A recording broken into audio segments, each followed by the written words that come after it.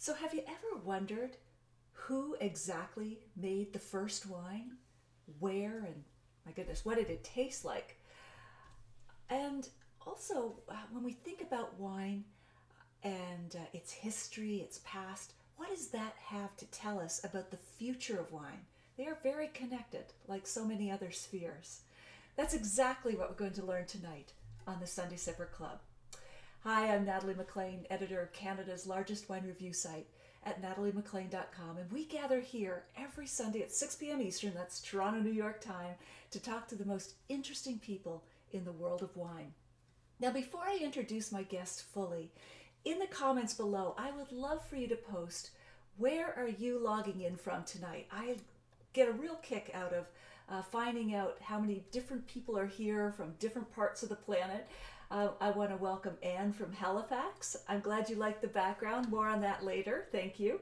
Linda White-Alexander is here.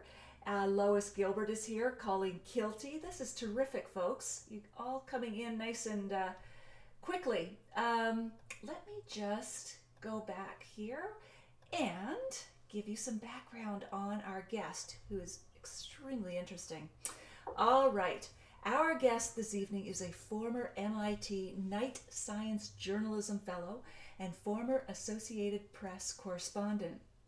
He began investigating one particularly mysterious vineyard and then quickly found himself caught up in a viticultural detective story, complete with false leads, DNA evidence, and rare grapes hidden in remote valleys all around the world.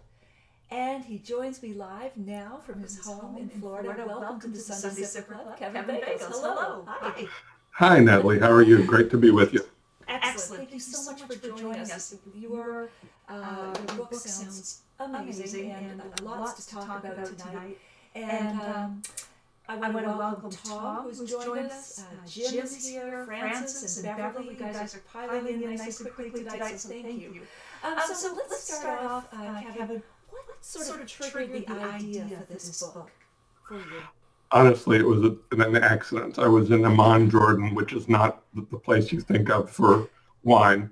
And I was in my hotel room. I was reporting on a completely different story. And there was a little mini bar that had, cheap liquor and probably fake liquor and things like that. And I never drink from a hotel room mini bar because I don't trust the wine or the liquor. But there was a bottle from a winery, Cremasun Winery in Bethlehem, and I'd never heard of it. And I looked at it and I thought, there are monks making wine in Bethlehem in 2008. So I tried it, and it was, quite a nice wine, very good, a little spicy, a little almost like a Syrah.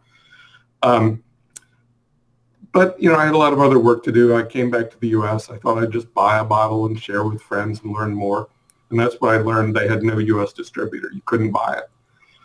And, when you can't have something you want, not only that, it was very mysterious because I learned they were using all these grapes I'd never heard of, Hamdani and Jandali and Baladi. Okay. And I thought, what are these? So it took a number of years, but slowly I started to figure out what their story was. Okay, great. Wow. And so what did you do next to sort of pursue the idea of this book? Well, at first I looked for information about that one winery, and there was no information at all. My favorite wine book, reference book, is the Oxford Companion to Wine. I think it's a fabulous book.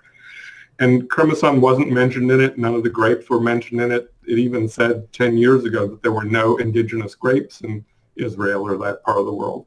Yep. So that kind of, I thought maybe I'm just wrong. Maybe this is some wild goose chase. But then a few years later, Jancis Robinson and Jose Villamil published Wine Grapes, the great, huge catalog of 1,300 and whatever it is, 63 grape varieties. Right. And they still weren't in there. So I still wondered, but then within about a year, they said, yes, we actually missed those grapes. They really do exist. They're native grapes of the Levant and the Holy Land. And I started to learn more about Cremasun. Okay. All right. So you've got a few stories for us, and I just wondered, maybe there's one about Goliath that you could tell us about? Sure. I, of course, visited a lot of great vineyards, but I combined all my visits in different countries with visits to scientists and archaeological sites. Because I was trying to understand what wine was like in the past, thousands of years ago, the people who invented it, or the Egyptians, the Israelis, the early Christians, the Romans, the Greeks, the Hittites, even earlier than that. And I had a kind of revelation that a city called Gath in Israel, which was reputedly Goliath's hometown, and they found archaeological evidence to suggest it really was. And the archaeologist there, Aaron Mayer, said, you know, the people in the past were exactly like us emotionally. Aside from all the technology and religion and changes, they still enjoyed things the way we do. They were afraid of things. They loved things. They hated things. So he made the point that they experienced food and wine in much the same way. You know, some things tasted good, some things tasted bad. People had favorites. There were premium wines and cheap wines for the masses. Then it was cheap wines for the slaves. But, you know, there were all sorts of different levels of wine. And that really kind of was an insight for me. It brought the past a little bit to life, realizing that emotionally people maybe haven't changed that much, even as we've advanced technologically and learned so many new things. Oh, I love that story. Okay, and I'm going to take a look at Facebook because we've had lots of people pile in. And I've got Rochelle O'Connor is here, and Sue Yoakum, and Andrea Shapiro is here. Now, let me see if I can click into this without creating an echo, folks. Let's see. There we go. Now I can see. Oh, the echo's back. I hope I can eliminate it. Okay, so Joey Campanero is here, Robin Lewis, James Jameson, Neil Miller, Beverly Asalon. Okay, so hopefully the echo's gone, guys. Just let me know. Dave Head is here from Cookstown, Toby, Jim Ullery. Wow, you guys are just coming in nice and strong here tonight. Jeffrey Mayo is here. Okay, so thanks everybody for joining us. Yeah, absolutely. We've got a very enthusiastic crowd, and they're always telling me when things are working technically, so I'm always trying to balance that out. All right, so there's a few other stories I'd love to hear from you, Kevin, before we dig in with more of the questions that I had prepared. You mentioned something about Aphrodite. Maybe you can tell us what that was all about. Aphrodite is actually the same as Venus. Okay. It's just Aphrodite was the original goddess. The Romans changed her name to Venus. And, you know, a lot of us probably seen the Botticelli or the Renaissance pictures of Aphrodite. She's in a shell, actually a scallop shell with long flowing hair. And the original myth was that she was born in the surf off Cyprus. And they still have temples to Aphrodite there, ruins there where they had created temples to honor her. But thousands of years ago, she was a much more, and I guess this is usually the case, multi-dimensional woman. There was a warrior Aphrodite that some of the sailors carried with them, who would sometimes, you know, supposedly bless them in battle. There was a temple Aphrodite. There was even some sort of polysexual Aphrodites who, for marriage ceremonies, where in Cyprus, the men would dress up like women at certain marriage ceremonies. So it was a lot more fluid. But I visited her temple, one of her temples there, the ruins of it. And it's right on the coast. You can still look right out on the Mediterranean, which Homer famously called the wine dark sea. And you could actually imagine being there. And that Aphrodite at her time, it might have been, I'd say, the first girls' night out, because women would gather together in what were called nymphaeums. We would call them little baths, often surrounded by ferns and flowers. And it was kind of not only women, but mostly a women-only place. And they would often drink wine together, you know, in this cool, relaxing place. And for certain times of the year, there were religious festivals where the men really weren't allowed. It was totally just for the women. Huh. Wow. Okay. So, and did that make it at all into your book, or was that just that's in the book because Cyprus is one of the earliest sites of winemaking in the Mediterranean. Wine basically moved west from the Caucasus Mountains down through Israel and then across the Mediterranean. So Cyprus, Greece, Italy, France, France came last, believe it or not. Oh, really? Wow. They'd That, like to think they came surprising. first. Yeah. I Absolutely. always thought they came first too, but they were about 5,000-6,000 years behind the Caucasus. Oh, wow. That's great. Good to know. So, folks, if you're just joining us, we're here with Kevin Vagos, and his book is Tasting the Past. And we're having a great conversation about the history and origins of wine. So if you are enjoying this video and our conversation, please take a moment to share it. And even better, tell your followers why you're enjoying this conversation, this video. And as you know, at the end of our chat tonight, I'll be drawing for a winner from last week's conversation with Sue Ann Staff, and someone will be winning a pack of 3 of her wines. Tonight, if you share this video, we will draw for a book, for Kevin's book, which just sounds like a really exciting detective story. All right, so back to some of these stories and notes here, Kevin. Maybe you could tell me about the schlepping stones. Am I saying that correctly? Schlepping, not stepping? Schlepping is kind of a New York word for hauling things around, Right. you know, lugging things around like bunches of bags and things. I visited Jose Vuillamo in Switzerland, and he's the co-author of the Wine Grapes book, which was a great, you know, encyclopedia book of over 1,000 varieties. But they have a rare vineyard that they purchased, actually kind of a sanctuary for rare grapes that about 40 or 50 people got together to purchase just to preserve the grapes. But it's way up on the side of the mountain, and Jose didn't really tell me that. He invited me to visit, and so I climbed all the way up the mountain with these very hardy, great Swiss people. But they were building the terraces. You know, you often see the stone terraces that all across the Mediterranean, really all across the world, people use to create vineyards.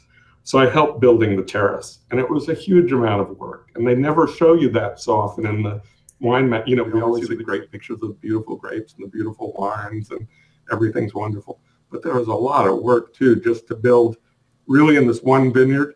And as I looked out over the Swiss Valley, this is in southern Switzerland near the Matterhorn and all that, there's just hundreds and hundreds and hundreds of terraces built over the, you know, last few hundred years. And I thought, good gosh, all that, you know, what it really took to build those all over the world. It's slow.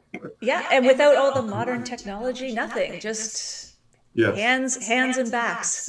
Yes. Wow. Okay, we've still got lots of folks coming in from Tamara is here from I think your end of the world. Yes, that's right. That's where you're from, Kevin. And Marie-Pierre Bilal has joined us. Lisa Marie has joined. Philip Brown says hello. Elaine Bruce says wine history. This is so interesting. She's loving the conversation. John Ventra is here. Colleen Kilty, I hope you found the sound. I think we are. Everyone else is, or no one else has said that we're silent. We've got echoes coming in and out, but I think we're good on audio overall. All right. So, and what about Leonardo da Vinci as well, Kevin? I had several meetings set up in Italy, and then one of them fell through. I was in Milan, and so I was looking for something to do that afternoon and just browsed around online, and I saw a notice for Leonardo's vineyard. I thought, you know, what's that? And it turned out that right across the street from the church where he planted the Last Supper, he was given a plot of land and a vineyard partially in payment for that painting by the Duke of Milan. This was about 1490, 1495. And from his notebooks, we know that he really loved going to this vineyard. It's not clear there was a building there back then, but it was right across the street from the church where the Last Supper was painted. So he could literally work all day, and we know he worked for weeks and months, and then go to this vineyard and relax. And he kept it his whole life, and he actually left it to one of his servants when he died in his will. But the vineyard, of course, over time between the 1400s and by the early 1900s, it was almost gone. You know, Milan was all growing up. Then Allied bombing in World War II hit the area. So the grapes seemed to have vanished. Well, scientists got the idea of looking down through the earth where the grapes might have been, because there were pictures from the early 1900s, and seeing if there was any archaeological evidence. And the scientist I talked to was actually really skeptical in the beginning. She thought, no way we're going to find anything. But they did find anything. They found little pieces of grapevine, old dried grapevine. Then they did a series of DNA analysis and amplifications of the DNA. And they actually refined to the point that they were able to identify the grape type that was there, growing as recently as the early 1900s. And now they've replanted it with that same grape, Malvasia dicandia aromatica, which was a grape also grown near Leonardo's hometown in northern Italy. So they basically recreated a little plot of the grapevine there, and you get a sense of what his life was like, because you can see the tower of the church peeking over the buildings nearby. Oh, wow. There seems to be a return to ancient grapes and planting lost varieties if they can, if the DNA or the plant material hasn't been lost. Did you discover that or find? That was a big surprise to me. It started out, for me looking for the one wine, Cremosane, but when the Wine Grapes book was published, I realized there were hundreds of native grapes all over the world that I'd never heard of, in Greece and France and Italy and Cyprus and Israel and other countries too, Austria and Hungary, and even some Native American grapes I hadn't known about. So now more and more scientists are able to precisely identify some of these wines, but just as they did with Leonardo, they've now been able to find some of the DNA from grapes thousands of years old, just like they can get little pieces of old human DNA from Neanderthals and things. The science has gotten so much better in the last just 10 or 15 years that you can find some tiny little piece of residue, even like this is a Qvevri. This is the way the Georgians made wine. Okay. You probably saw pictures of amphora in National Geographic growing up on the bottom of the Mediterranean where the ships were carrying all this wine. Well, the Georgians made the same thing, a little bit different shape. But it's gotten to the point where 7,000 or 8,000 year old pieces of pottery, they can analyze just the stain on the inside where the wine seeped into the pottery and determine whether it was wine or olive oil or what kind of spices it might have had with it. So the science is opening up these whole worlds of bringing these stories to life, not just that it was old pottery and wine, but, we know now that they, use some of the biblical spices, myrrh and that kind of thing to flavor wine. And they used pine essence, ricina, that kind of thing. So amazing discoveries just by finding tiny little bits of basically the wine that was drunk thousands of years ago.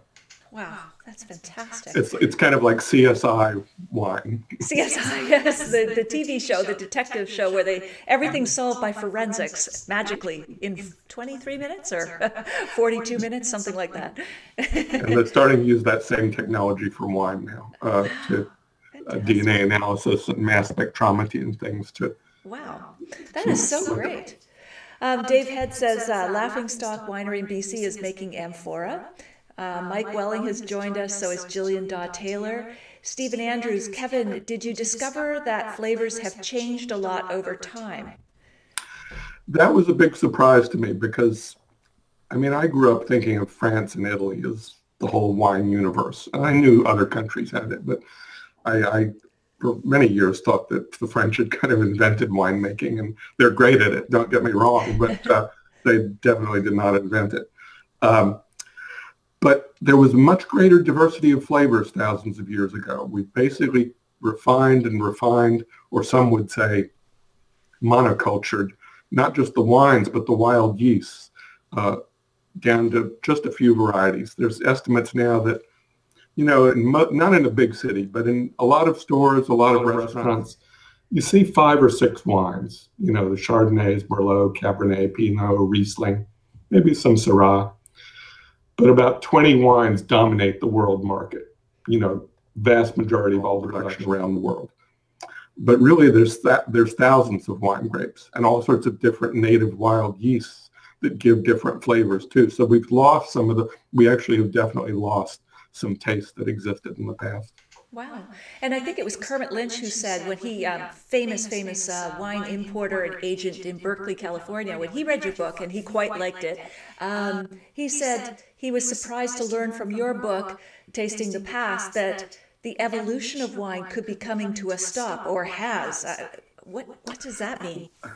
Well, oddly enough, of course, all of us or most of us love Pinot, the great French grapes.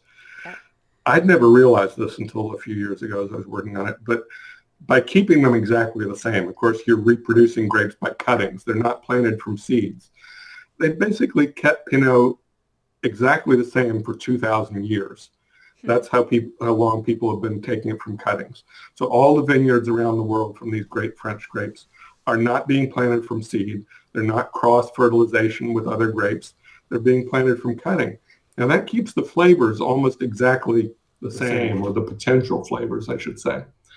But what it doesn't do is it doesn't let the plant evolve to pests, to funguses, to things like that. I mean, just imagine if there was no immigration to the Americas. Well, you and I wouldn't be here, for one. Mm-hmm. Or think of all the foods that have crossed from different countries to one another. We've stopped that dead in its tracks with grapes. Just this focus on, the great grapes and keeping them exactly the way they are. That's okay, but they've been planted so much all over the world. Australia, Chile, of course, Napa Valley, New York State. And we're overlooking some of these native grapes. Wow. Okay, and Tamara says, we love you, Kevin. You're a great journalist. Absolutely, he is. And if you missed my intro of Kevin, he's an MIT Knight Science journalism fellow and a former Associated Press correspondent.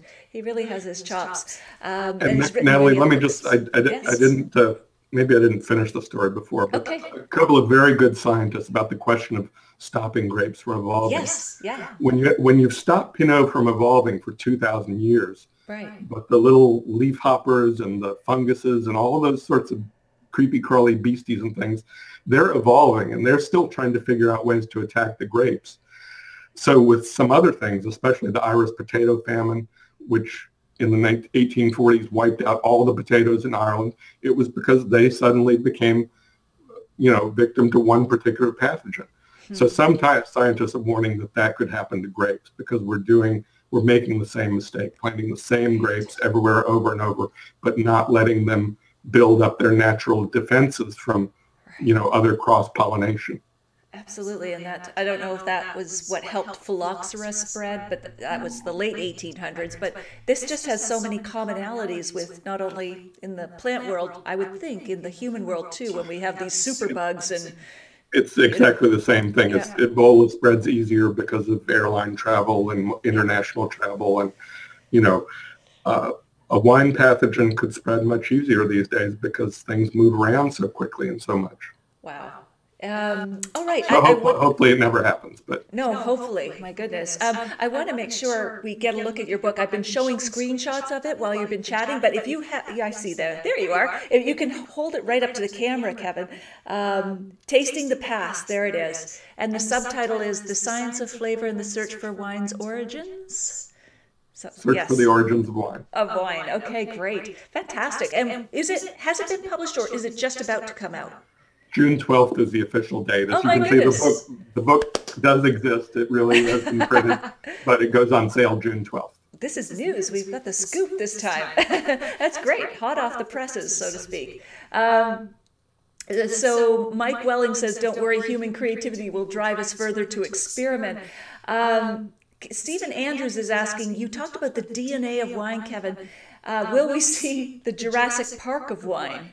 I don't know. That's interesting question because a beer scientist actually, a yeast scientist, claimed to have extracted some viable DNA from a tens of millions of year old yeast sample. And there's some scientific debate whether, it was really degraded over time. But they are able to extract DNA from certainly things thousands and tens of thousands of years old. So they're honing in on what some of the grapes may have.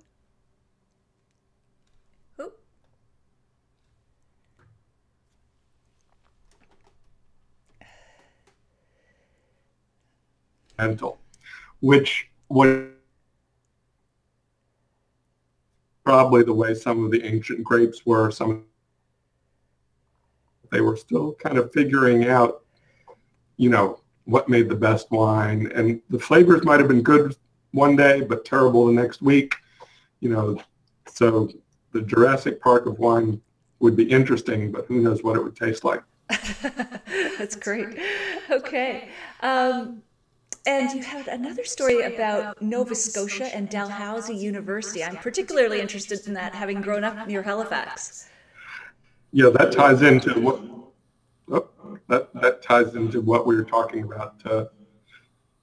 Can you hear? Do you hear that echo? Yes, I just heard it cut in and out a little bit, but keep going. I can still hear you. Sometimes Facebook does weird things, but we'll just keep trying until we get feedback on the post.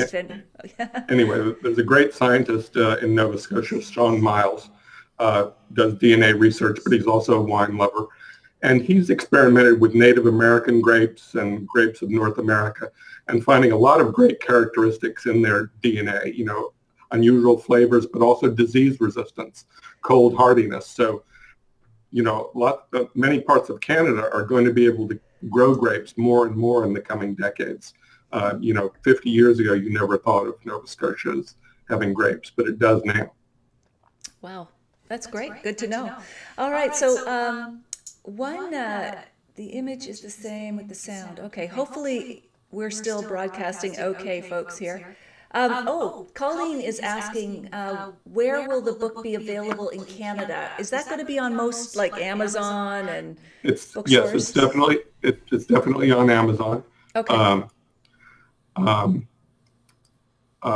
And you know, almost any bookstore can order it from you. I'm told that it's kind of a co-publisher in Canada. I think some partnership they have with Algonquin Books. So any bookstore should be able to order it. Yeah, and it's so easy these days to order books online. But we'll post the link in Facebook after this and on the website so that you guys can pre-order your copy and send Kevin right to the top of the Amazon listing. All right. So what I wanted to give a shout out just while we're here. John Stromberg has joined, and there was also Sandy Buchanan is here. Hopefully this is still going fine, guys. Give us feedback if not. But if you're enjoying this this video, please take a moment to share it. As you know, at the end of our conversation tonight, I will be announcing a winner from last week's competition, or contest, if you will. And that person will be winning 3 bottles of Sue-Ann Staff's wine. And if you share tonight's video, especially if you let your friends know why you're enjoying this, you could win a copy of Kevin Bago's book, Tasting the Past. And I just want to welcome Melody Nobert has joined.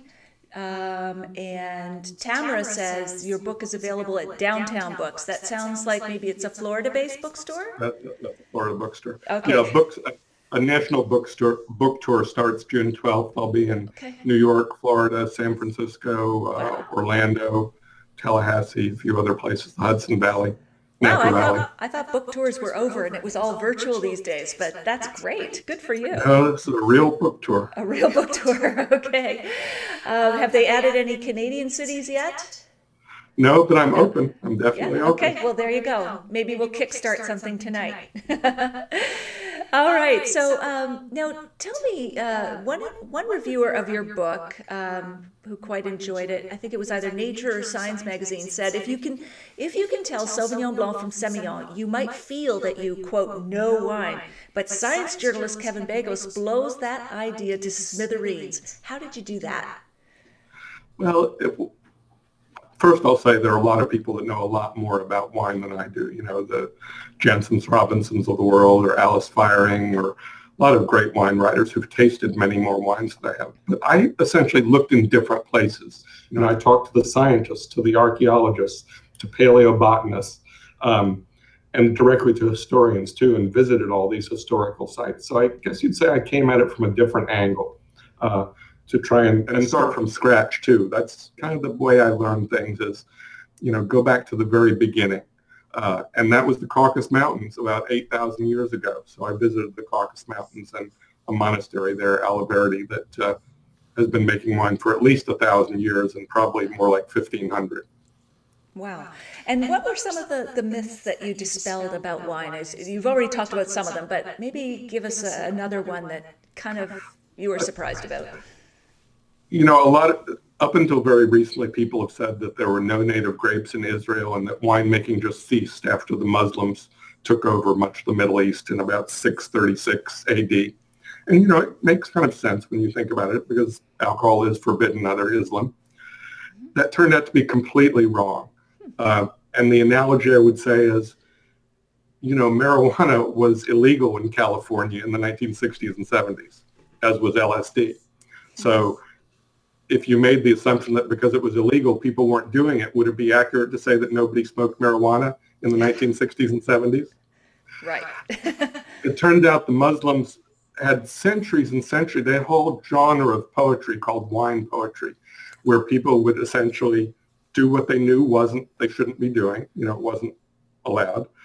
And they would compose these great poems about wonderful wine. And there were long books written in the medieval era by Muslims about exactly how to serve wine and the color of wine and, you know, your companion who served you the wine. So all throughout the Muslim world from literally 600 AD through the 1900s, there were still Jews and Christians living in the Middle East, but there were also Muslims who just loved wine. And the Persians, the ancient Persians had a very funny saying. They said, well, you know, since it's a sin to drink wine, if you drink one little sip, you might as well drink the whole bottle. because you've sinned anyway. So you're done. So keep going. And you know, you have to ask God's forgiveness anyway. So may as well make it worth it. Yeah, obviously. Welcome Donald Price and Chet Harrell and Melody Nobert. Yes, go ahead. The biggest surprise that really came out of left field for me. I mean, I think we all know the word terroir, and there's a lot of debate over exactly what it means. You know, is the certain flavors coming from the soil or not? And you know, the pretty much latest assumption is from scientists and winemakers is it's a combination of not just the soil, but the microbes and the grape itself. Because rocky flavors, you know, we often hear of a minerally wine. Well, the flavor doesn't come up from the soil. Right. Just not the way grapes work. So I kind of knew that, and I think most good wine critics know that. Some of the latest research is some of those minerally flavors, the Flint flavors, you know, actually may be products from the yeast. The yeast is actually contributing flavors to the wine. It's not just contributing alcohol. We all knew that. The yeast makes the alcohol. Turns out the yeast actually make specific flavors that, you know, I had always associated just with either the grape or the winemaker or the soil. There was a great test by the Australian Wine Research Institute where they took 3 same white wines, made it the exact same winery. You know, they controlled everything. Made by the same winemaker, same time, same vintage. And they used 3 completely different grapes. They tasted completely differently. You know, whole new flavors from A to B to C. So terroir, we may have to expand to give the yeast some credit. Everybody's been, you know, giving the soil and the winemaker and the grape the credit. Yeah. The yeast deserves some credit too. Awesome. And I have a question on yeast, but just to go back to your earlier point before you started on the discussion of yeast, I've always wondered about that. Like, well, kind of thought, how can minerals, a non-organic, like minerals, get up into the vine, which is an organic living plant? You can't translate the minerality into the wine. I mean, they're drainage factors, but really, whether you're talking volcanic soil. It's just a great story.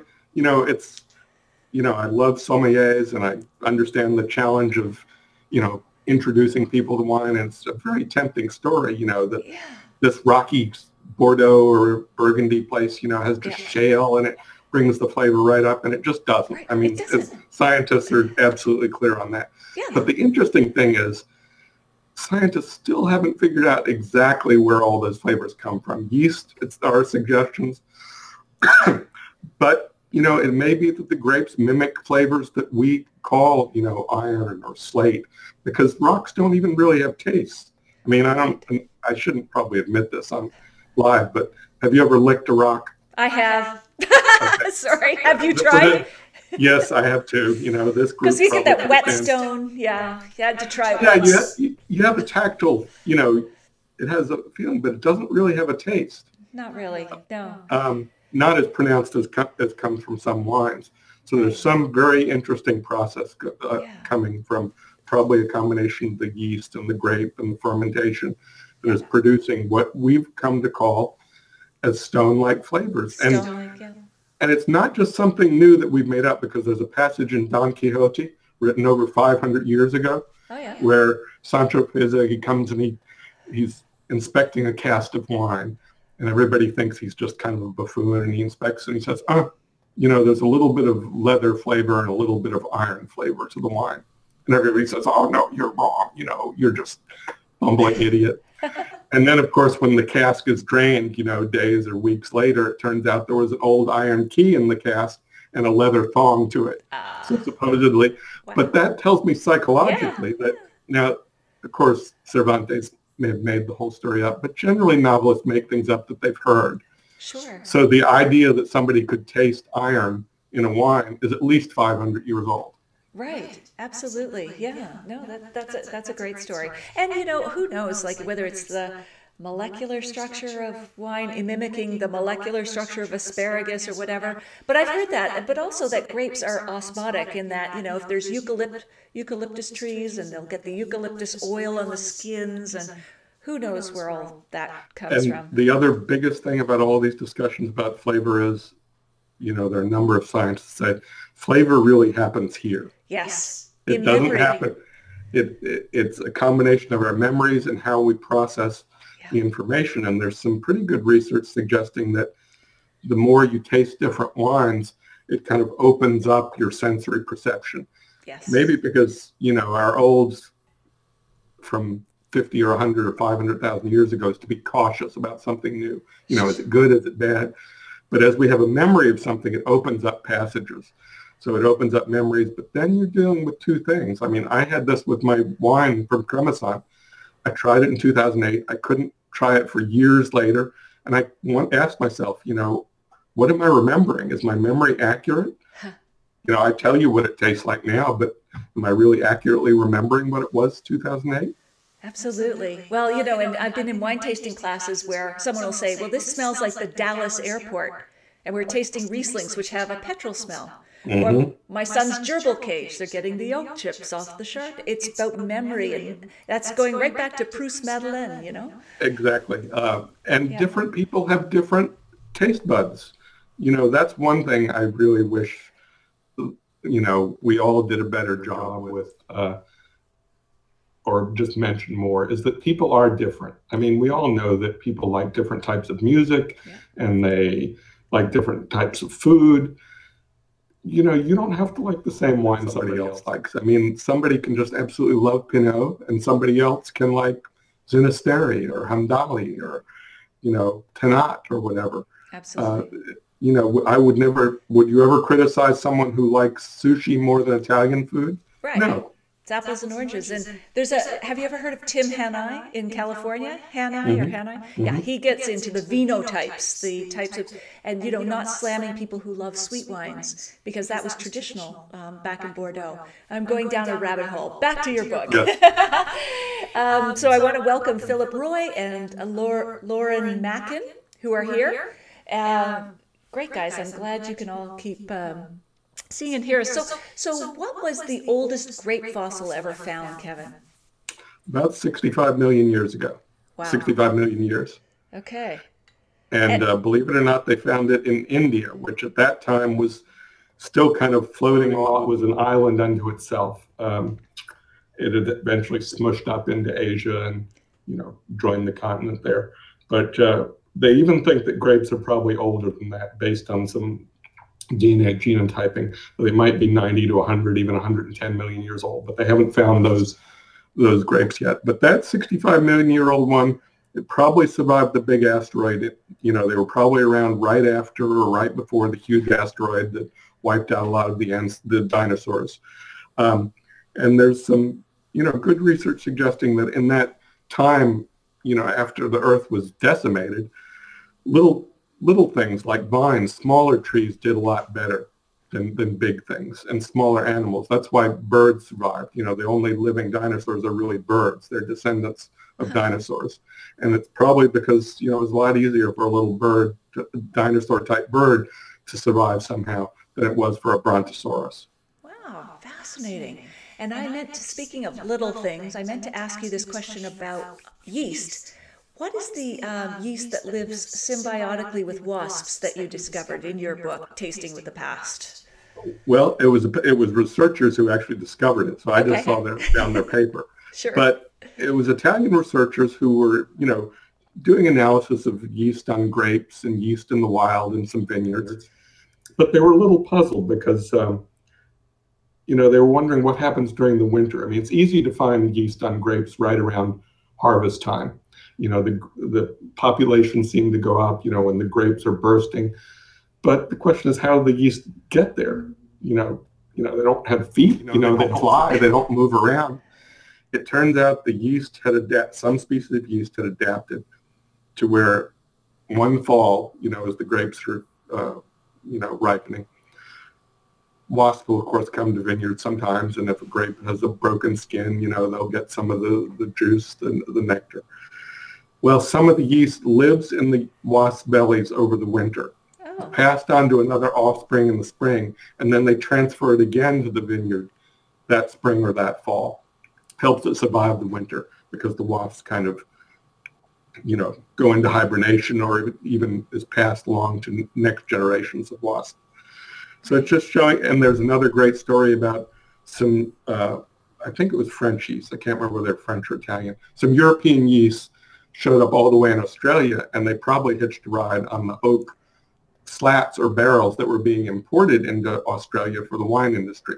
They were, in the early days, they were buying the barrels from France, but they're yeast that are native to certain oak barrels and yeast that are native to oak trees.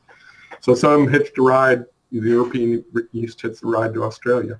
Wow, fascinating. I love all these tie-ins and new discoveries that you're bringing to light, at least to the more general reading public, as opposed to just science. I wish I had sent you the picture, but scientists, when they analyze DNA, like think of humans or Neanderthals, if you look in the distant past, groups, think of circles, like there's Neanderthals here and Denisovians here and Homo erectus here or Homo sapiens there. You can see the DNA clusters, and you can kind of see where, people mated in the past. A really weird thing is that about 8,000 or 9,000 years ago, just when people were starting to make beer and wine, the beer yeast and the wine yeast and the bread yeast started to separate into different tribes. Oh, wow. So the wine yeast started to follow the wine, and the beer yeast started to follow the beer, and the bread yeast started to follow the bread, and they slowly, had some distinct characteristics, and they split up over time. So probably 20,000 years ago, there were just wild yeast everywhere. Right. But as we started domesticating these things, and both beer making, wine making, agriculture, bread making, the yeast really learned to hitch a ride with us and, follow along. And some people say the yeast are really in charge of everything, and we're really just doing all the work to keep them happy. Oh, wow. Yeast conspiracy takeover. That's great.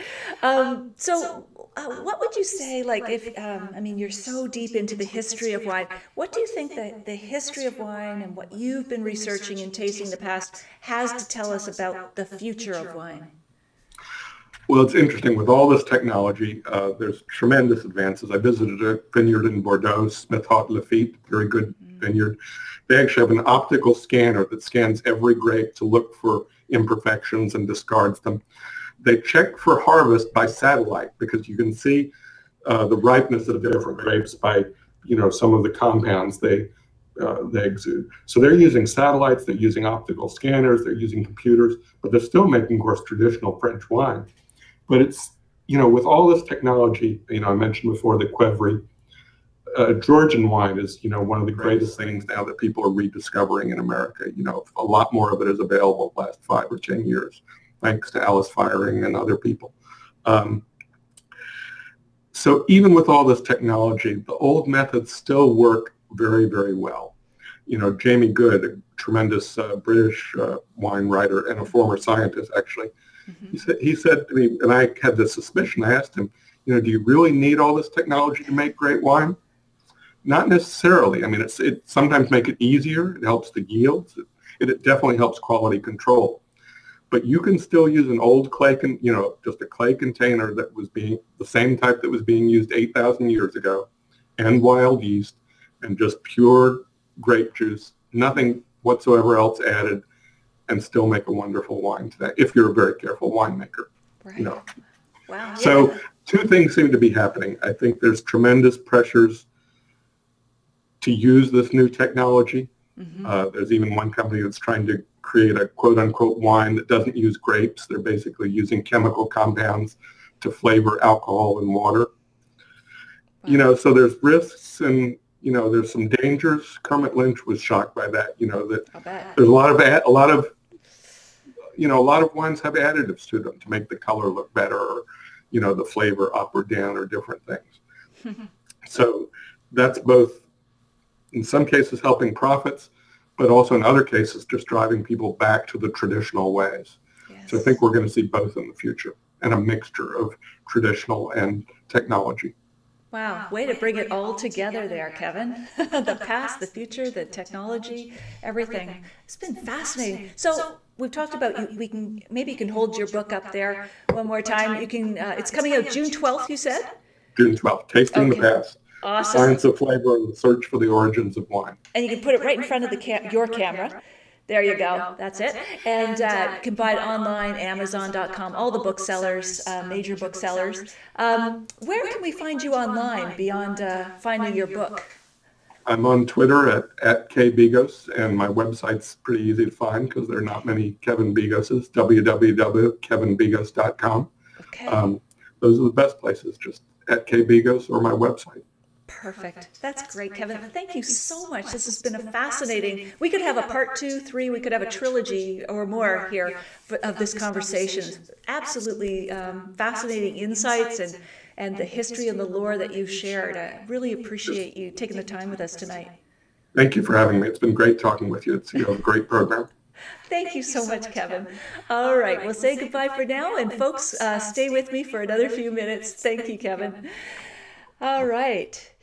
Okay, guys, so stay with me because I'm going to announce the winner of last week's contest. Wasn't that fantastic? Wow, what a wealth of information and such a great guest. We've been really lucky on a great streak these days with lots of great comments. So let me go over to Facebook now.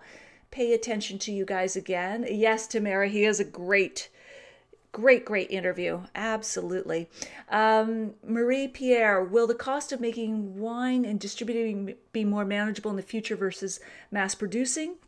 You know what? I'm asking Kevin to jump into Facebook after we finish off this discussion and to comment. So stay tuned. Come back, or, you know, tonight, tomorrow, because I'm going to ask him to come back. Linda Alexander, that was really educational. Loved it. Beverly Aslan, thank you, Kevin. Anne McLean, thank you, Natalie and Kevin, for a wonderful presentation. Excellent. Stephen Andrews, Kevin, thank you for being so curious about your experience with wine and taking the time to research and create such a good read. Awesome. Patty Hollander, fascinating.